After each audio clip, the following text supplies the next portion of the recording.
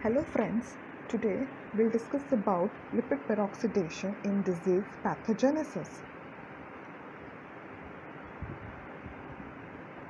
We'll start with what is lipid peroxidation. Lipid peroxidation is oxidative degradation of lipids. Now how these lipids are degraded?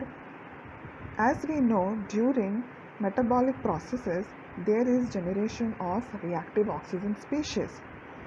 These reactive oxygen species like hydrogen peroxide, superoxide anions and hydroxyl radicals, they start the initiation of lipid peroxidation. Now, if we talk about certain factors which are important in lipid peroxidation are pathological conditions like inflammation or inflammatory reactions, diabetes, neurodegenerative diseases and cancers. Here, the rate of lipid peroxidation is quite higher in these diseases. The next factor is exposure to xenobiotics like consumption of alcohol, cigarette smoking or exposure of heavy metals in workplaces. Environmental pollutants, that is air pollution, can play a major role in lipid peroxidation and can lead to a lung disease or lung cancer. Now let us discuss about mechanism of lipid peroxidation.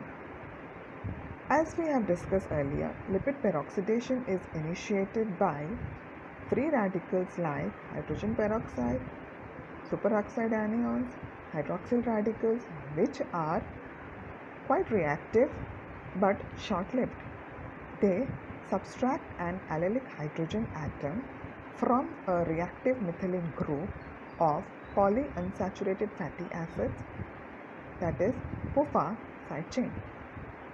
Now if we see the right side of the video, we can see unsaturated lipid in presence of hydroxyl radical gets converted into lipid radical with release of water molecule. This lipid radical in presence of oxygen gets converted into lipid peroxyradical. This lipid peroxyradical accelerates PUFA peroxidation, leading to oxidative damage to cell, membrane and lipoproteins. Further, breakdown products of lipid peroxides are malondialdehyde, 4-hydroxylnonenal. They will serve as an oxidative stress second messengers, and they also act as a biomarker which are indicator of oxidative stress in the system. We can see that lipid peroxy radicals get converted into lipid hydroxyl radicals, as well as this lipid peroxy radical can get converted into the other form like MDA, 4-HNE and 2-alkenyl. HNE is an electrophilic and reacts with glutathione proteins and DNA, which leads to a covalent modification on macromolecules. If we discuss about the effect of lipid peroxidation, the first comes is lipid peroxides. Lipid peroxides stimulates prostaglandin synthesis by activating cyclooxygenase, which are also involved in inflammatory reactions. They control cell proliferation and growth. Epoxy fatty acids, they have effect on hormone secretion, reduce cell growth and promote cell differentiation. They inhibit platelets aggregation, block macrophages release, they change the membrane permeability of the macrophages and they block their release into the system. They also block thiol group. Now, lipids, they maintain structural integrity of cell membrane because they are important component of cell membrane besides protein and carbohydrates. Excessive lipid oxidation alters the physical properties of cell membrane by altering lipid-lipid interactions, membrane fluidity and permeability, ion gradients and decrease in thickness of lipid peroxidation. Lipid peroxides promote the progression and regulation of lipid peroxidation is also associated with neurodegenerative diseases as brain consumes high oxygen and generate high level of reactive oxygen species during the process of ATP synthesis in the mitochondria. As central nervous system membrane phospholipids are enriched with UFA, lipid peroxidation is very high. Let us take the example of a neurodegenerative disease, Alzheimer's, which is a progressive neurodegenerative characterized by the extracellular accumulation of amyloid beta and intracellular accumulation of neurofibrillary tangles composed of tau proteins.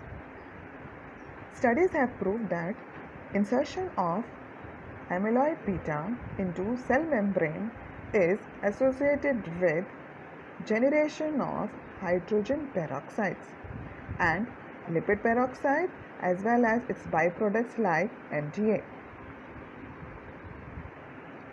Now let's discuss about pathology of lipid peroxidation. Already we have discussed, that is, accumulation of MDA or 4-HNE or its derived protein adduct in biological system are toxic and causes tissue injuries. Role of MDA and 4-HNE in pathogenesis of these diseases has been learned, and some of the examples are Alzheimer's disease, cancer, cardiovascular disease, diabetes, liver diseases, Parkinson's disease. Lipid peroxides are an important class of biomolecules generated by oxidative stress in cell.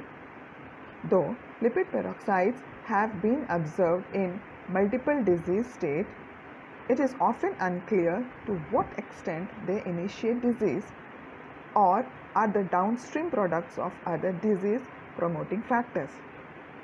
Thus, further research has to be done to study the role of lipid peroxides in disease pathogenesis. That's all for today. Thank you for watching my video. For more information on my research, do visit my website. Please share your comments and do subscribe to my channel. Thank you.